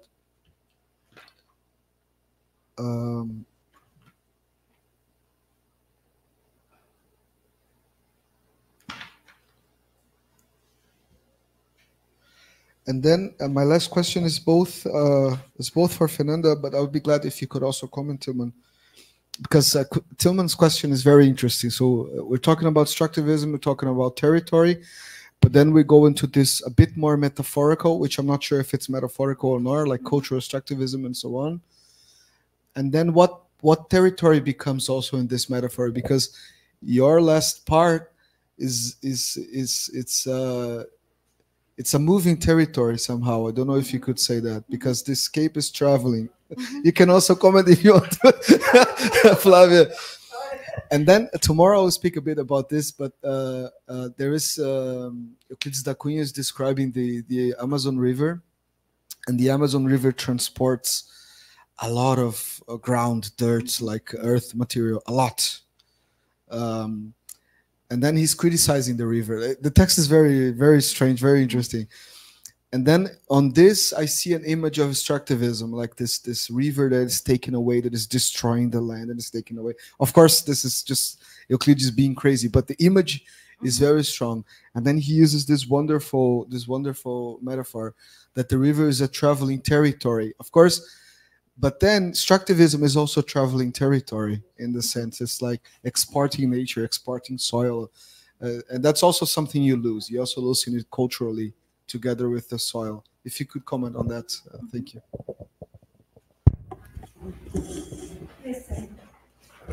And then we pass to Guilherme and afterwards to Gloria. But we take Guilherme's question, then we have a round of questions, and then we have Gloria's and Barbara's. Okay. Thank you very much, all of you. It's very rich. I have a quick conceptual question, maybe more related to Flavia and Jörn presentation, maybe. But I want to hear something about. We are talking about extractivism and new extractivism. I want to know more about what do you think is the difference? What is new about new extractivism, neo extractivism? And if there is a relation, or if it is the same thing when we are discussing like historical developmentalism and new developmentalism. We say desenvolvimentismo e neo-desenvolvimentismo. What's the relations between these concepts? Yeah, thank you. Let's have a first round of answers. Maybe we go from the back to the front. So, Fernanda, do you want to start? Yeah. Yeah. Você quer responder? Ah, okay. Começar a responder. Oh, A gente pega mais perguntas depois. Okay. So I'll start. I'll start by cultural extractivism. I think it's I didn't plan it as a metaphor, because what I am interested in discussing and bringing into the discussion is that cultural practices, museum practices, are part of what extractivism is. So what I call it, coloniality or extractivism, and maybe I would then touch your question: is there a neo-extractivism, or it's a continuity of a project that comes with modernity and coloniality as the other side of the coin?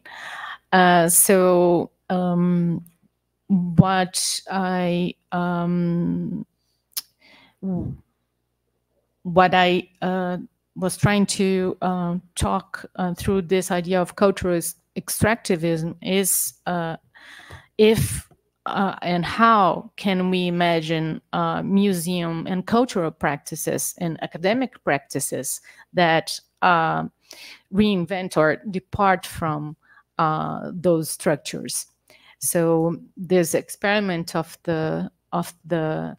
this moving territory of the Cape, and I totally agree with you. It's an idea of whether you have indigenous presence, you create that territory. So the idea of moving the Cape from institution to institution, from place to place, is to experiment the possibility of creating that territory and making it visible. And of course, the practice of making the capes has to do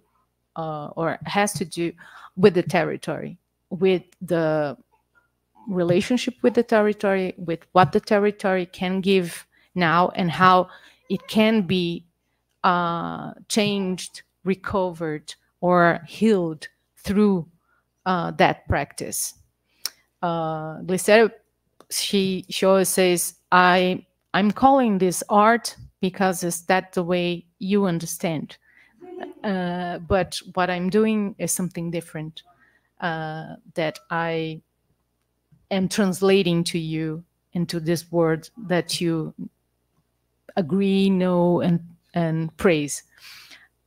So I guess it has to do with that. And it has to do about creating presence within museums and within the cultural world and the academic world, a presence that we can look at each other here and see how needed is that presence. So something, it's about it. I don't know if I answered the question. Eu vou falar em português, porque aí, né, vai responder. O pessoal faz pergunta simples.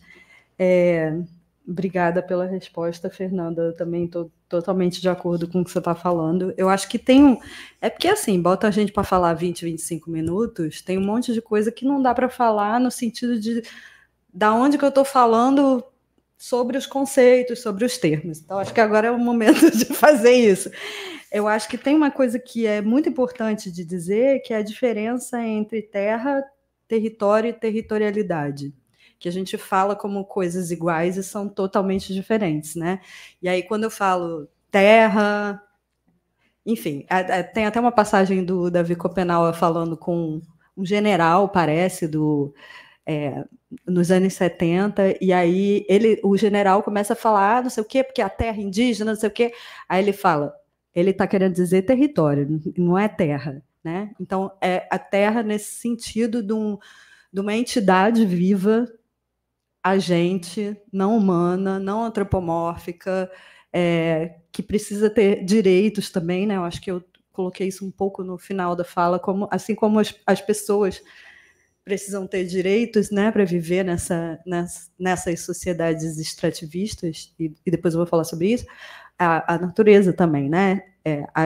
O ecocídio, o terricídio, que muitos povos indígenas falam, e a luta por um direito mesmo da natureza, dos rios, dos seres, dos animais, é algo que está ligado a esse pensamento de terra como essa entidade viva. O território, ele é uma negociação política para demarcação. A própria palavra demarcação, ela é uma estratégia política para se relacionar com essa diferença de ontologia, né, da terra como entidade viva e de como se pensa no pensamento ocidental e branco o território, né, que é o mapa, né, a demarcação. Então, ela já é uma negociação.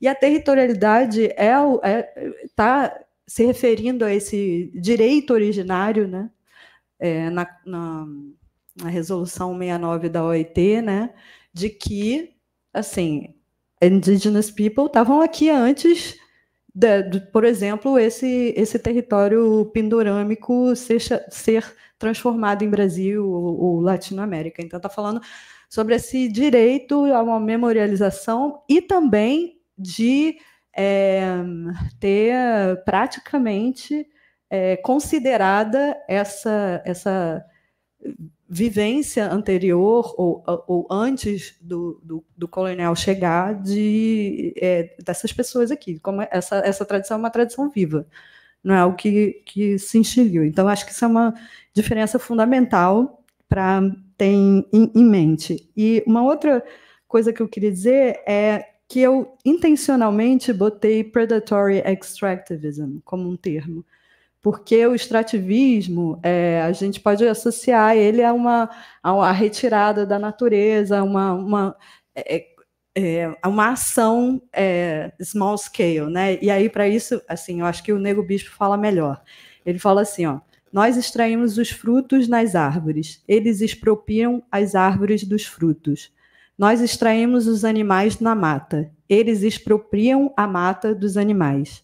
Nós extraímos os peixes nos rios, eles expropriam os rios dos peixes. Nós extraímos a brisa no vento, eles expropriam o vento da brisa. Nós extraímos o calor no fogo, eles expropriam o fogo do calor. Nós extraímos a vida na terra, eles expropriam a terra da vida. Então, quer dizer, eu acho que a gente também tem que fazer essa nuance do que a gente está falando quando está falando de extrativismo, porque não é tudo igual, né? E colocar o acento, talvez a gente pudesse falar de um extrativismo, despossessão, expropriação, nuançar melhor esses termos para a gente poder saber do que a gente está falando, senão fica assim, tudo é extrativismo, mas espera aí, vamos devagar com a louça, porque tem muita história por aí. Uma terceira parte é sobre extrativismo, neoextrativismo. Isso tá, assim, é a persistência de um mesmo fenômeno de destruição, de uma lógica de destruição, só que ela ganha diferentes momentos históricos. Então, o que é considerado neoextrativismo é justamente a transferência dessa centralidade de uma Europa colonial para um território asiático e para uma nova geopolítica né, da China e dos novos modos de extração também. Eu trouxe o data mining e esse lugar tecnológico como esse novo lugar que o capitalismo inventa também nas suas pesquisas para conseguir ter os outsides de propósito, assim, para a gente entender essas diferentes lógicas históricas. Acho que o Jörn também fala um pouco disso, então é importante fazer essa distinção. Sobre o que o Tillman está falando também falou, muito obrigada, você falou várias coisas. É muito interessante pensar na sutura e na cura, né? O trabalho da Rosana Paulino, por exemplo, trabalha muito mais na sutura do que na cura. E daria para fazer uma conversa muito interessante, inclusive para falar sobre o extrativismo, né? Que a sutura é aquilo que você faz na emergência e que você vê os pontos aparentes, enfim. E, assim, sobre o poético e o político, eu, assim, de uns anos para cá, não tenho usado nem poético nem político, porque, para mim, tem ficado palavras vazias e muito ligadas ao entendimento filosófico do que filosófico ocidental, do que essas práticas engajam, sabe? E eu acho que não dá conta. Assim, o que não é político nessa vida? A questão é como é, né? E mesma coisa para o poético. Também vou muito devagar com a questão de uma metáfora, que eu concordo com a Fernanda, que é tudo ação no mundo, é tudo intervenção no mundo. E aí, só para concluir, sobre o silêncio. Tem um texto maravilhoso do Bruce Albert que chama A Floresta Poliglota, que ele fala do papel do som na floresta e como que os Yanomami, em específico, se orientam a partir do som, e os Baniwa também, tanto para os sonhos quanto para ações cotidianas. Então, interferências nesse lugar mudam a possibilidade de vida, né? Nesse lugar do som, nesse lugar da trajetória dos rios. Mas, assim, especificamente sobre o som, é muito interessante esse texto, como ele vai dizer que é toda uma... São diversas linguagens que estão ali. Por isso que é a floresta poliglota, né? Ela fala de muitas maneiras, que a gente é muito pouco estimulado a ouvir na nossa ocidentalidade, né? Eu acho que o espaço da arte, nesse sentido, ele é um espaço privilegiado para a gente exercitar isso, mas também é limitado, né? Porque está na vida, mas eu não vou falar sobre isso. E acabou. Yeah. Yeah, thank you, Jörn. Thank everybody. Also, thank the two of you as being one of the organizers here for your talks. Difficult questions. I mean, the question about the role of art and aesthetics, of course, difficult because we all know that art, free art, is some kind of European concept, of modern European concept in deep relation with capitalism. Free art, you take something out of context. That's what already Hegel says. It might have a ritual function. You take it out of context, and then it's art. And then you put it in the museum, and then you may look at it, you walk around it, and may get other notions, and you interpret it. And there are, of course, other concepts: art as agency, gel, and all the other anthropological concepts of what art is. The act of isolating something from a context, be it ritual, religious, whatever, makes it into art. And I have no idea if this is reversible. I mean, all this idea of a new ritual value of art, for my case, theater from the 60s here in Sao Paulo, also like groups like Teatro Oficina, but also in the United States, Living Theater, Grotowski in Poland. It's highly interesting, and maybe you can get out of it with Latour saying that's just other. You can say that's art, it's isolated, but it goes into other new quasi-ritual contexts. But there's something very, very, very disturbing about the role of art in all this, and that's what it's cultural extraction is also what I try to say a bit. Art is there to train the new post-industrial subjects. They should go to the dance performances to develop their skills, and art should train new relations. But then you're into relational arts, Bourdieu. But then again, who curates those spaces? Who can go there?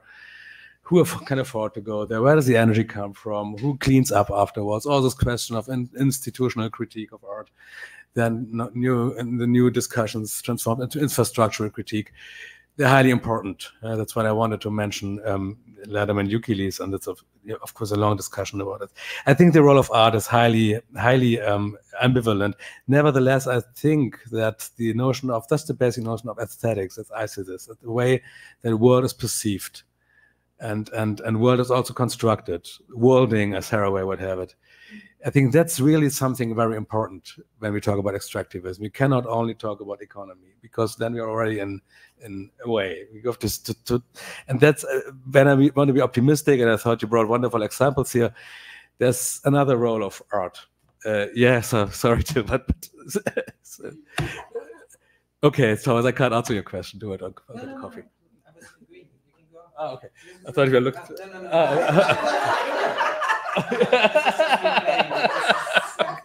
Okay, this is even more difficult, because this is also out of when the things get out of context, when they become art. That's what Krivet is interested in, and that's what happens now. Of course, they all have functions. You can see, somebody can explain it to you, the function of all this, but there are tours in the Ruhr area. The former workers show you what it was, how it worked, but there's something else that is transmitted, and I'm interested in what this is. What this uncanniness, what this dizziness is, this violence. And I could talk a long time now here, but I would propose to go back to Benjamin.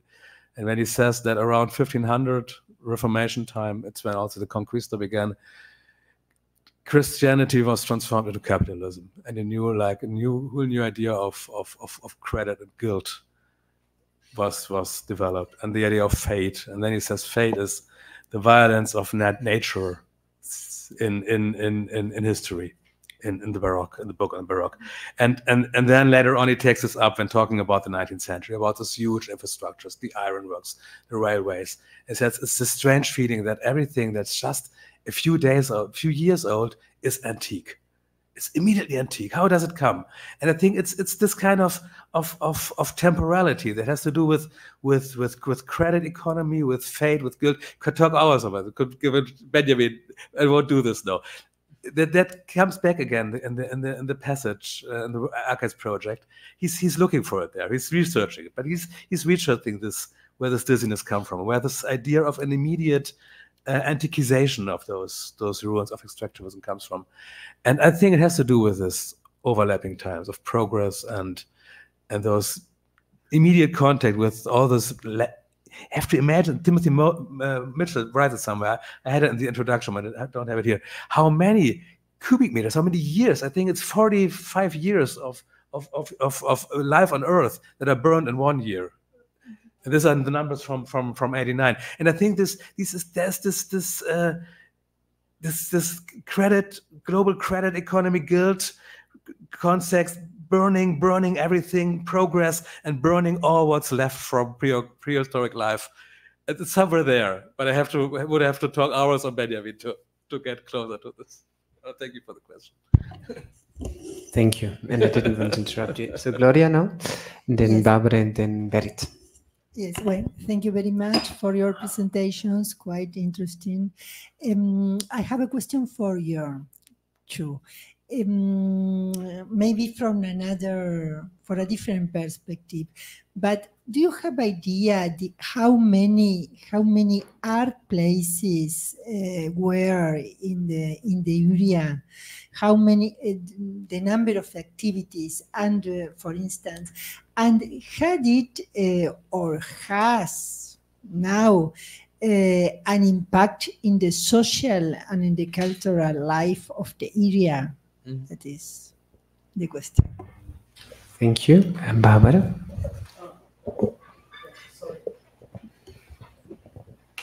Yeah, thank you also. And it's also a great continuity to our discussions last week. My perspective is more focusing on socio-environmental perspective on extractivism. And if you look at extractivism, and I like very much what you said, Flavia, because of course there are multiple uses of a non-human environment, but the issue of extractivism is the system, in the sense of being a coupled system, and the irreversibility is irreversible, and the fact that you are isolating an element of environment, evaluating it, and disconnecting it. So I think there's an issue of rupture and irreversibility. It would be interesting to think if this is the same, if you look, for example, at collecting institutions. I would say yes, because if you look at anthropological collections, you're disconnecting, reconnecting, you're really taking one element out and putting it and evaluating it in very specific ways, and that means that you make a lot of other things invisible. So extractivism somehow put at stakes our notions of temporality and spatiality, because it's a conflation of past, present, and future somehow. The coal example is a good one. But we can have many others. And I think this is something that is, at least for me, it's complicated to think of, because in my more ethnographic studies, where I did also ethnography of mining companies, but basically you have also, if you would include, for example, geologists or whatever, you have solapamiento, you have overlapping and fragmentation of different cartographies, I would say, and temporalities, because there are always different glasses on how to look at. And in that sense, my feeling is that extractivism is a huge machinery of making things invisible, and also are temporal and even are spatial. So the logic behind that. If you look, for example, how political decision makers speak on mining projects, no? And in that sense, I was thinking about the non-visible, the non-perceivable, the limits of translation. Because if you look, for example, at the salas and lithium mining from the local perspective, it's one type of extractivism. If you discuss with those guys having to negotiate energy transition in the Green Deal from German side, for example, it's another look at lithium, but still they're talking about lithium. So that was something I was somehow thinking about, the limits of what you cannot translate. And this is a little bit related to the difficulties to grasp from an anthropological point of view concepts such as art and aesthetics, who are also specific strategies of making something translatable. And maybe you can reflect on that and relate it to the different knowledge practices, because what we are talking about in anthropology, you would address it as different knowledge practices somehow, to put it in very general terms, no knowledge, very broad. And thinking about those cartographies, Glyceria Topinamba will be next year in Berlin at the Haus der Kulturen der Welt. So it would be interesting project to compare Casa do Povo and HKW, just in that sense of the question that came up for me, this nomadism, but at the same time, the limits of translation. And thank you again. Thank you, Barbara. Sorry, I should have taken you. Thank you very much from my side also for your inspiring talks. I've got a short question for Jörn. In different moments of your talk, you mentioned the aquatic element, and I found this very interesting. The aquatic element, water, and I found this very interesting. You showed also the photographs, the map of the Ruhr-Gebiet as the Innenlandschaft. So I was wondering, or this project of how did you call it? Artificial reconstruction of the riverbank. So I was wondering if there's a special role of water in this project of aesthetization of this area. Also in the sense of the sensorial, of the senses. That's it. Thank you, Berit. Is there any other question? Sorry that I'm saying, but I've forgotten one point. Nobody of you spoke about technology. And you cannot do that. No, at one point. I did. Sorry, but I was thinking that you cannot understand extractivism without technology. Yeah, so it's a whole technological system. Infrastructures have been mentioned, but maybe that would be also interesting to reflect on that. Yeah, you spoke. Sorry. Okay, so I give each one of you 2 minutes to respond. Tá bom.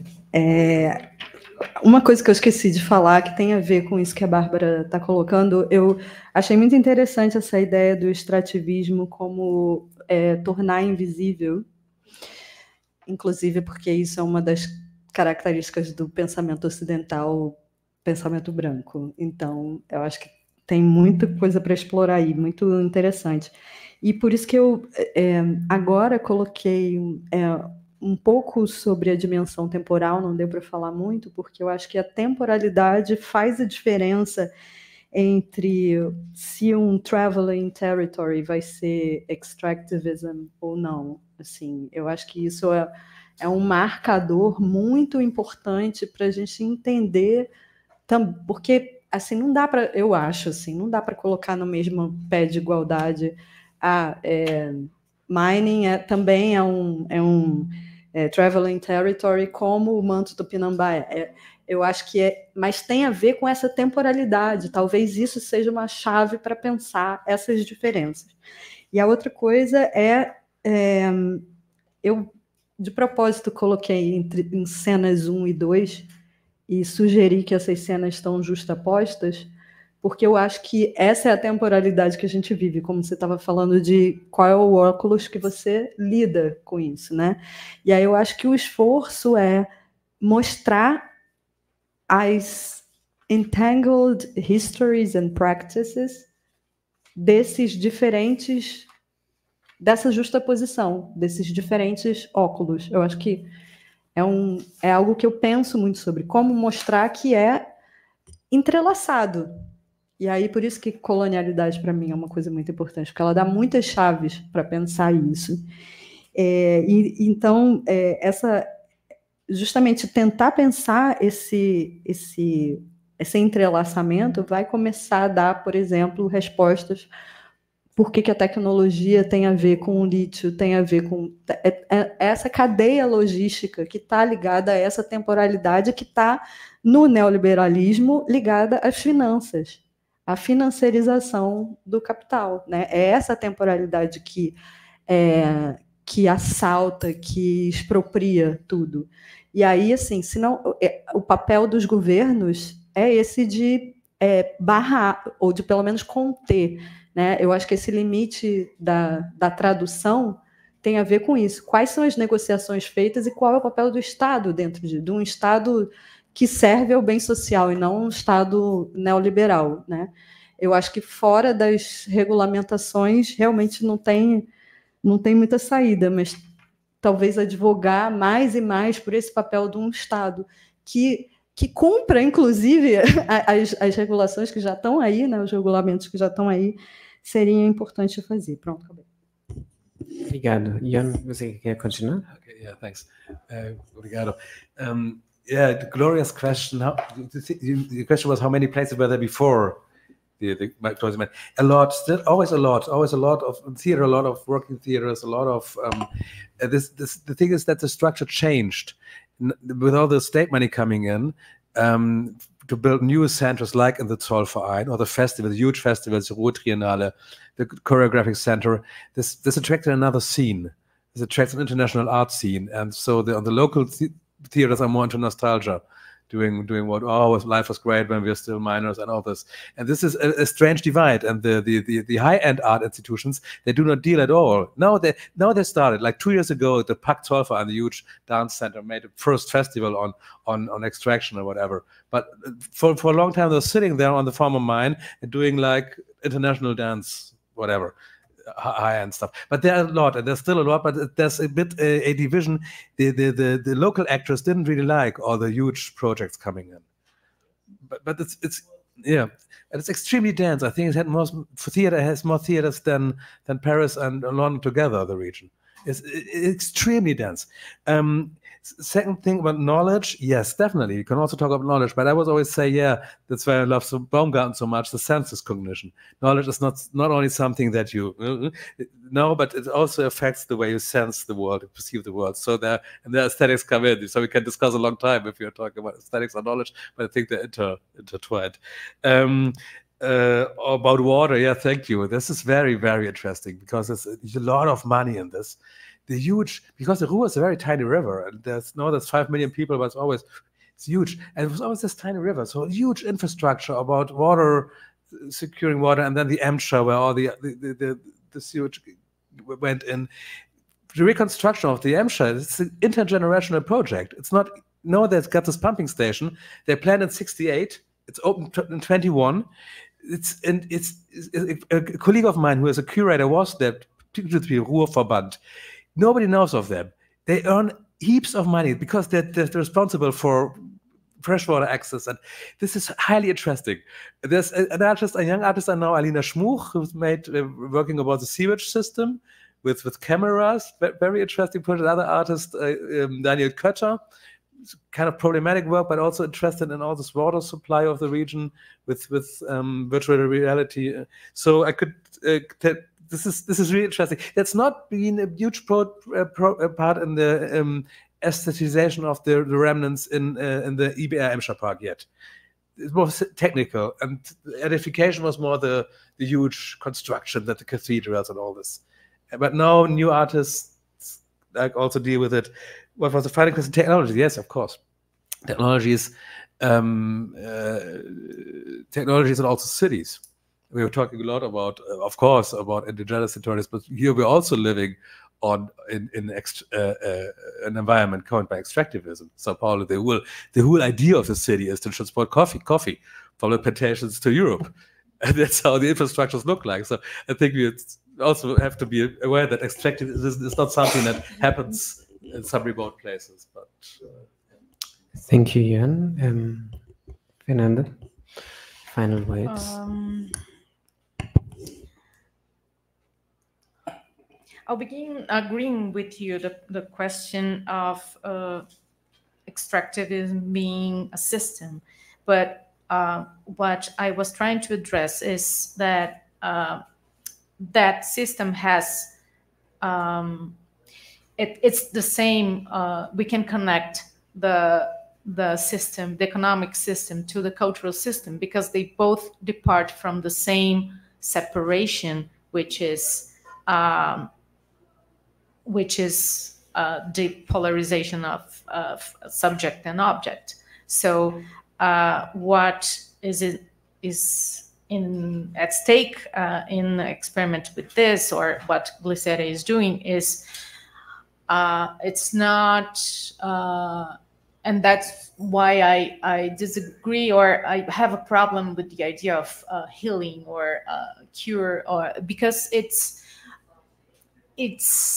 a bigger effort of having a strategy of shifting paradigms, which is addressing this dichotomy which at the bottom of those systems and operations. So when Glycera is doing her research through European institutions and museums and collections, the question is to awake technologies that are there but not visible or not practice it.